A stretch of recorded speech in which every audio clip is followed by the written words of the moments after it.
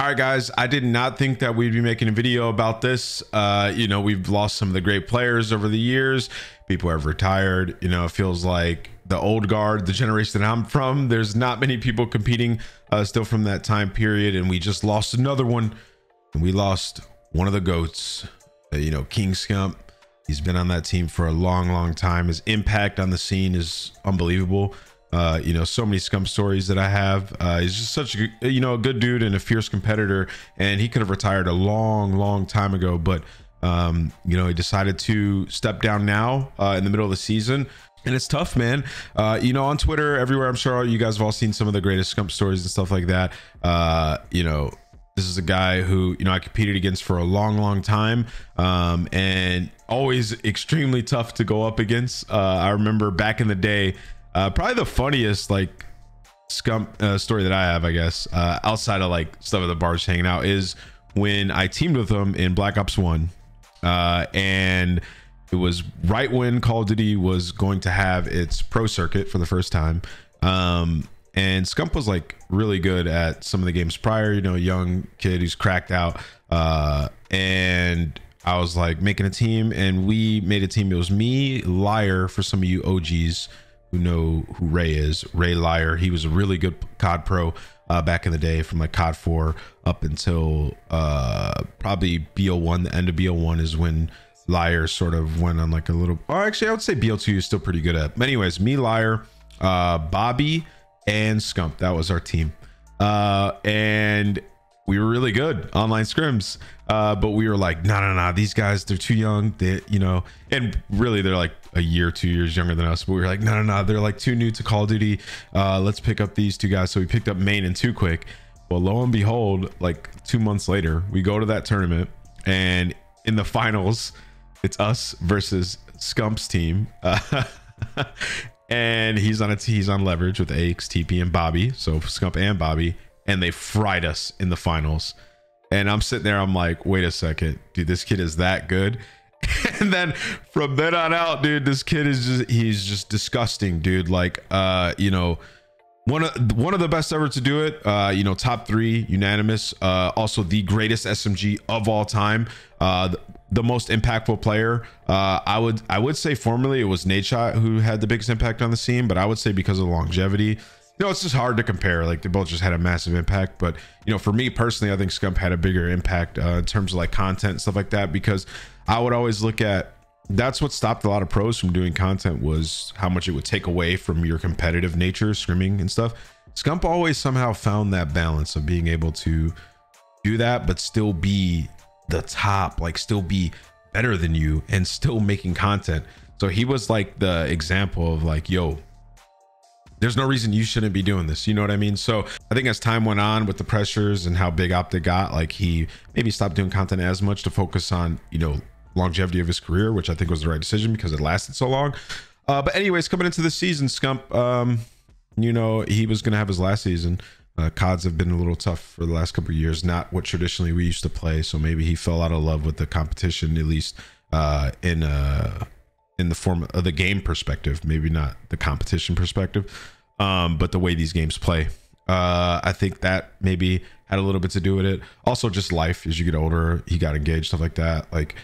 You want to be able to take the time to go relax and make content, do other things. He has other passions, obviously.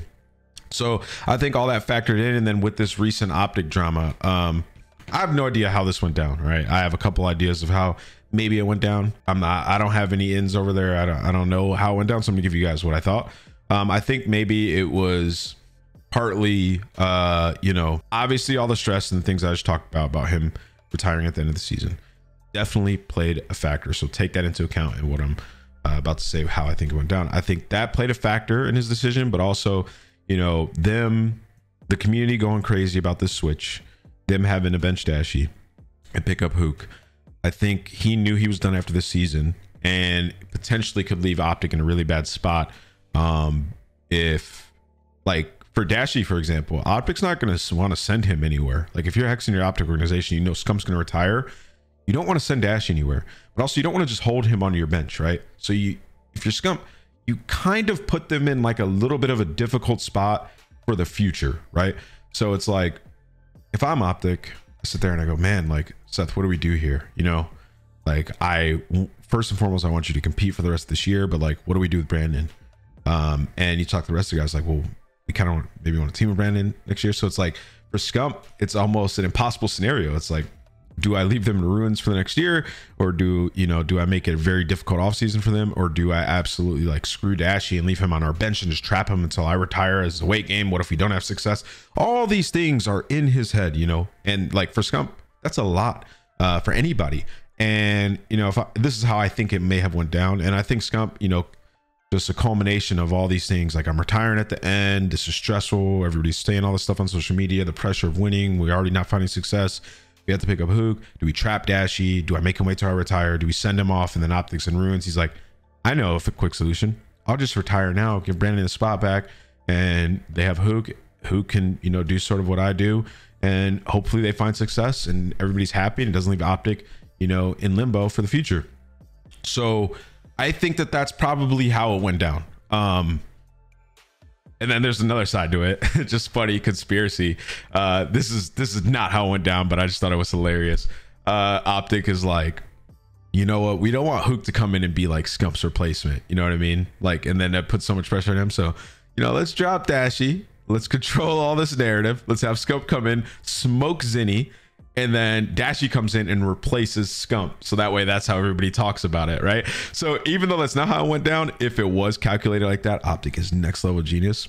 And I just think that that's just genius. And either way, however this went down, it worked out in their favor, because like all these storylines, everything intersecting is great. I feel like Scump had more left in the tank, man. But, you know, like I said, it's just a tough situation. And I get it. But anyways, guys, like, let's show him some support. Let's remember what Scump has done, and let's build new heroes for the Call of Duty League now. You know, I don't think there will be a face like that again for Call of Duty, but I think that there's opportunity to build up a lot of other people. You know, just finding positive in what could be such a sad and negative time, because, you know, there's no longer, like, the old guard is done. All we got left is Clay. Anyways, yeah, much love to you, brother. I know you're signing off. He'll be probably around at events and stuff. And yeah, the Reddit's been up in arms, just crazy. And then the new roster, if you want to talk about it a little bit, it's basically an Empire team with Dashy. And I think, you know, they have potential to be really, really good. I mean, there's no doubt about it. Like, Hook's a speed demon, Shotzi's a speed demon. Scump talks about that in his tribute, which I'll put a link to that in the description, or his thank you video, where you guys can watch it if you haven't seen it. And this team should be pretty good. Honestly, they have Illy and Dashy, who, you know, have to learn a little bit about, you know, hardpoint ins and outs of this game. We've talked about it. The hardpoint's been decent, but I mean, I have a lot of hope for this team. I think it can be solid. Like, Shotzi and Hook have worked together really, really well, and we saw that in their last match. Like, Scump was running the AR, sort of just like playing a little bit slower. In this last interview that we did with him, he talked about, oh, it's the fun stuff. I'm not doing that anymore. Just playing smarter and more disciplined. Well, that'll be on Dashy to do, and then Hook and Shotzi to be running around. And the pace that they play at, it works together really well. So I think this will be a great search team, a solid hardpoint team. Like, as time goes on, they'll be competing for championships. So yeah, and then all the tweets and stuff yesterday. So yeah, man, tough day for the COD community, but, you know, great day for Scump, honestly. Either way, much love to you, brother. I appreciate you guys watching this video. If you guys support, make sure you like, comment, subscribe. It allows me to make more videos. I'll catch you guys in the next one. We'll be talking about the matches this weekend, and I'm sure we'll have some stuff on broadcast to highlight the great career and time we've had with Scump in the scene. So appreciate you guys. Much love. Peace.